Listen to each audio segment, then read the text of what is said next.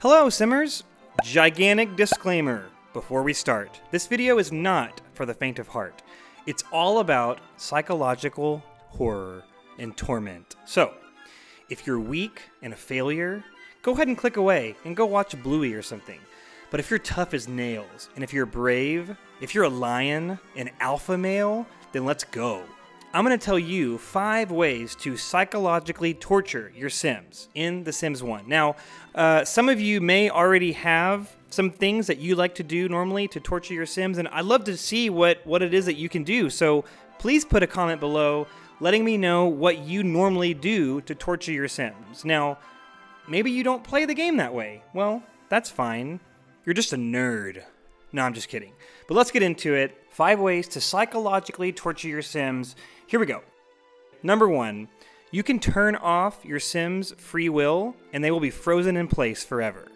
So I don't know if you knew this, but check this out. You can go into the settings menu and you can turn off your Sims' free will. That means that they won't do anything unless you tell them what to do. So they're gonna stand still. Except for this guy who's taking a shower, apparently. But look, the rest of them, standing completely still. They're not doing anything until I give them an action. And I'm sure you could probably guess, but these Sims are going to literally suffer. They can't eat, they can't go to the bathroom, nothing. They just have to stand still. And if I don't give them something to do, well, they're going to be psychologically tortured. Take this woman, for example. I think she's going to get the worst end of it because she's in this room with the TV as it's on. Now, she's going to go to sleep in a minute, but watch this. She will literally not be able to sleep. Can you imagine the type of torture and just horrific experience that would be if you're trying so hard to go to sleep, your energy is at literally 0, you can't go to sleep because every few minutes you just wake up because the TV's on. I mean, that would be so horrible. What a terrible experience, and honestly, it's pretty psychologically torturing. All right, watch. Here she goes, falling asleep. Energy is at literally 0, and within seconds, she's back up. That TV noise is just too loud. Now, I did let the game fast forward. It went on for a long time. I started to feel bad for this lady because it just was a continuous loop, and honestly, I could have let this run for longer and she would have probably passed away due to starvation. But I can't imagine a worse type of torture, honestly. Number 2, placing things that your Sim needs just out of reach. Now, this one I feel like I'm just trolling my Sims here, but I'm going to kind of walk you through what this looks like. I'm going to first create a family or pick, a family I've already had. Let's do this guy, my video guy. Let's move myself into a house. We just need a little bitty one like this. All right, this is perfect. So what I'm going to do is put all of the essentials into this house. So what does my Sim need to survive? Well, they need to eat, they need to pee, and they need to be able to take a shower. That's basically like all they need. But these 3 crucial needs won't be met if there is something in the way. So for the shower and the toilet, I'm just gonna turn them so that they face each other, and your Sim will not be able to get into either one of them, but they'll be right there. Like, they have to pee, it's right there. They could just go if they could just sit, but they can't, and it's funny.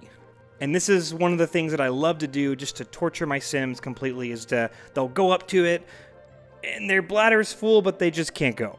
Now for the fridge, I'm gonna put the toy chest right in the way. So no matter how hungry my Sim is, they'll be right there within inches of the fridge, but there is a toy chest in the way. They can't open it, they can't eat, they can't, but they can see it. They just can't get to it. And that to me is honestly really funny. I can't imagine the type of torture that it must be for you to be able to see something that you need so badly, but you just can't get to it. If you ask me, I think this is pretty psychologically torturing. And, your Sim has to pee somewhere, so they're just going to pee on the floor. And then they're going to sleep in it. And they're going to get up, and they're going to pee a second time in the same puddle. And they're going to basically just go back and forth like this, trying so desperately to get to the things that they need that will keep them alive, but yet so far away. Number 3, getting off the grid.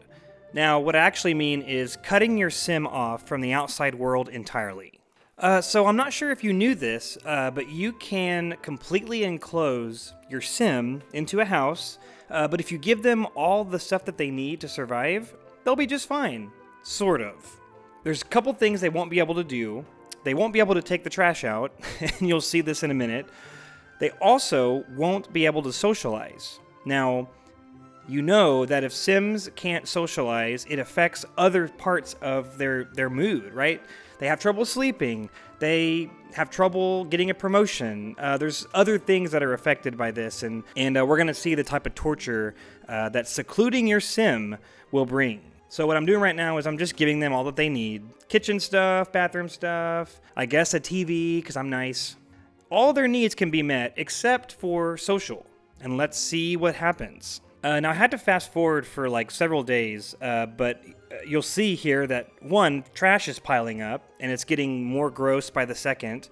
And secondly, you'll see that the social skill, the social need rather, is going down, down, down, down, and they're going to be lonely before too long. I mean, if you think about it, I don't even know if there's windows in this house. So imagine being completely closed off to the outside world, zero communication, no contact with anybody else. Think about how depressing that would be, and it actually is. It's kind of sad, honestly. But you need that social interaction, right? I mean, as human beings, we really all do need that. But I cannot imagine this type of solitary confinement, really. I mean, you got all the stuff, yeah, you got a piano and TV and whatever, but it's still going to be miserable because, like, emotionally, you're going to be lacking so much. And the longer I played this sim, the more, honestly, kind of guilty I felt about depriving him from social interactions. I mean, it really is pretty torturing. This next one is one of my favorite ways to absolutely torture Sims. But real quick, before we do that, have you gone to my Patreon yet? The link will be in the description, but I have a Patreon, and a couple things. Membership is completely free. You don't have to pay.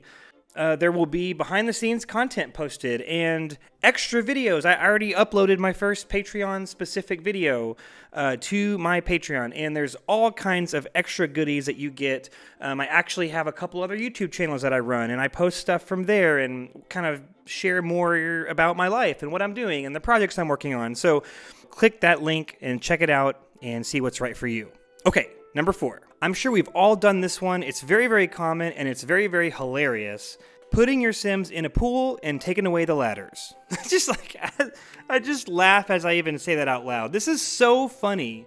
I can't believe you can do this in this game. The developers had to know what was going to happen, right? Now for this one, I need a minimum of 8 Sims in order to make this really great. And I'm going to get my family here that's all identical. My 8 Sims family that it's just the same person. And let's have everybody go over to the pool. Now, as you can imagine, what's going to happen, you think? Well, as I said, we're going to put them all in the pool, and they ain't going to get out. So, and again, try to think about this realistically. If you were in a pool and you had no way to get out, you would have to, like, tread water or swim around or whatever, and eventually you're going to get so tired and so exhausted that you will not be able to stay alive anymore, and that's exactly what I'm doing here with these Sims. I kind of had trouble getting all 8 of them to stay in at the same time, but I got, like, 6 of them or whatever, so I thought that was good enough. And I'm going to time-lapse here. You'll see they're just swimming around and swimming around and swimming around. And the most important part of this, once they all get in, remove the ladders. That way the Sims literally have no way to get out of this pool, and they will swim and swim and swim for eternity, or until they fall asleep and die. And you'll see, I mean, their energy is just getting so low, so low, so low. Of course, they're all hungry, and their comfort's going to get low. That's all not as important, though, as this energy bar. As this gets lower and lower, that honestly is when their life is going to end. Now, in order to torture your Sims like this, you don't have to unalive them completely. You could pull them out at the last minute and get yourself some really good torture in here. But you could just let them perish, because that's also awesome. All right, this guy's real close. Look at his bar. It's literally at 0. Oh! Oh, he's gone. Oh, man. Rest in peace, buddy. Honestly, why can't you just climb out of the side? Just put your arms on the tile and lift yourself up. I mean, come on. It's okay. And this last one potentially might be controversial, as I said earlier, but here it is. Number 5, adopting all the pets. All right, so if you have been watching me for any period of time, you know how much I hate pets in The Sims. I even made a whole video about it. I'll put the link up in the top corner. It's been a couple years since I filmed this, but you can go watch it and you can learn about how terrible pets are. Or you can watch this part here. So I'm just gonna build a very small house for my sim, and we'll put some like pet beds or whatever. And let's go downtown and let's buy some pets. I bought 7 pets. I adopted 7 pets, all right? Like 4 cats and 3 dogs or whatever. So my family of 8 is going to come back home, and we're going to all go into the house together. This is unbelievable. Oh, my goodness. And what drives me crazy, I said this before, is that the pets become part of your family, and then all of a sudden you have to take care of their needs, but you can't really hardly do anything with them. It's so hard. It's frustrating, and having to live with 7 animals has to be the most torturing thing I can imagine, honestly. Like, I'd rather just be in a pool with no ladders. I mean, look, they're peeing everywhere. They're bothering me. It's just absolutely aggravating.